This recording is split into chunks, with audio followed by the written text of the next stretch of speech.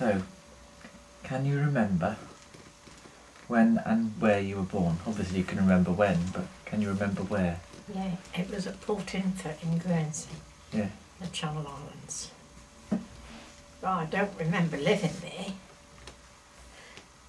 but I have met the people that used to live next door to us when I was born at Port-Infant. You were born at home then? Well, in a taxi on the way to the hospital. Yeah.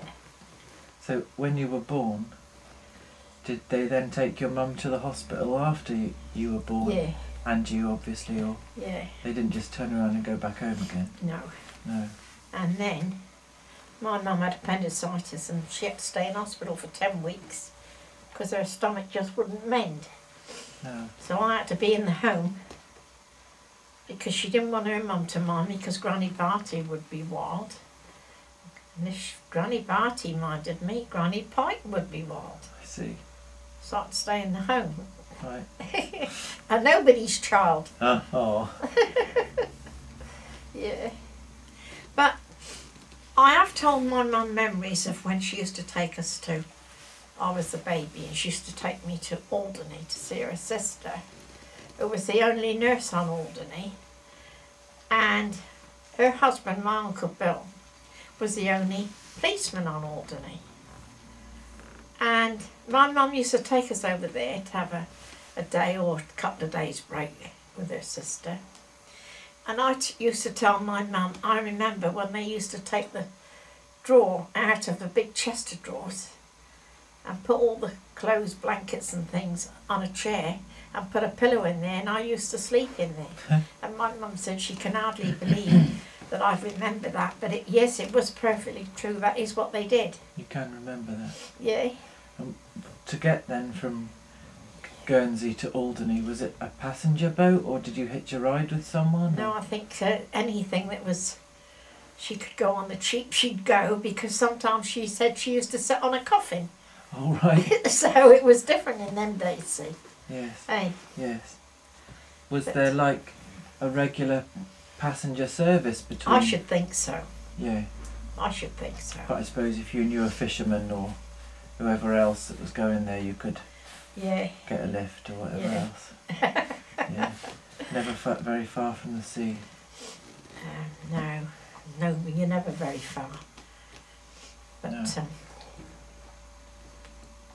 yeah, that's one of my first memories. And then again, I remembered where her mother lived, and I used to tell my mum about her mum, and we used to go and have a cup of tea.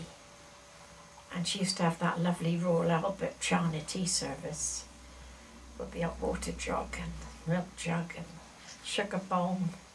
Everything was so. We weren't allowed to talk. We had to sit and be quiet. What was your mum's name? Kathleen. And then, Was she the one that was Catholic? yeah, And she changed to Protestant? yeah, because of all the troubles in Ireland. But she had, her and her husband had the job of the sheriff and warder of the prison.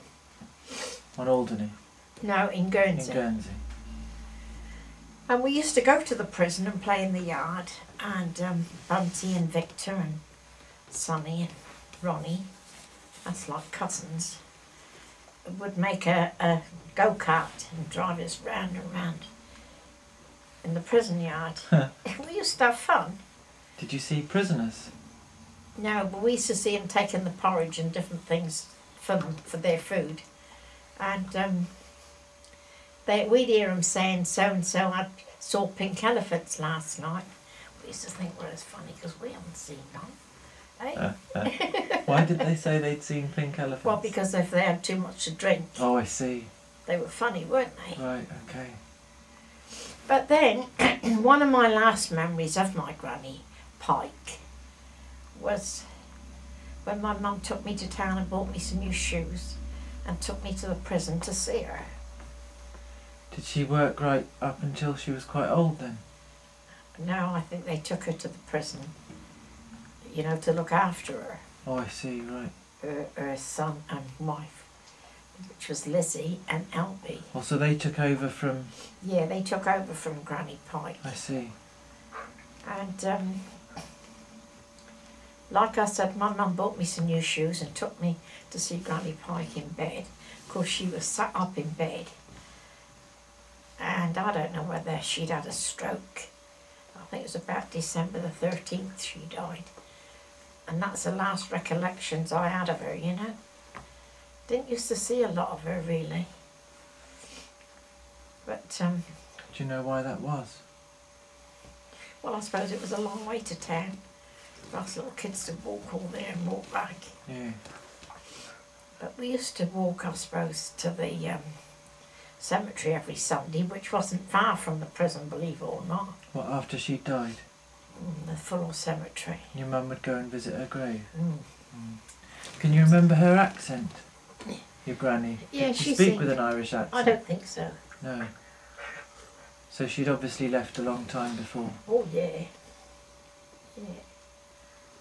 What about her husband? Can you remember him? No. Not at all. Hardly. Just about. He was like Katie Pike's dad, because they were brothers. I see. That's why Katie Pike's mum married her cousin. All right. But no, I don't really remember a lot of the prison thing. Time goes up by so quickly, doesn't it? So, your grandparents were, what would they be called? Like prison governor or? Yeah, Yeah, the governess yeah. and the sheriff of the prison. Mm. And I suppose once they took over, you see, we still used to go down there and play Yeah. to the prison. Mm. Sounds funny to say that, doesn't it? Do you know what happened to them during the war? Yeah, we all got evacuated. But what happened to your mum's mum and dad? Did they stay there? My mum's mum died just before the war. Oh, she died before the war? Yeah. And he died a few years before that. Oh, I see, I see. See? Mm. But What about your dad's mum and dad? yeah, we used to see a bit more of them.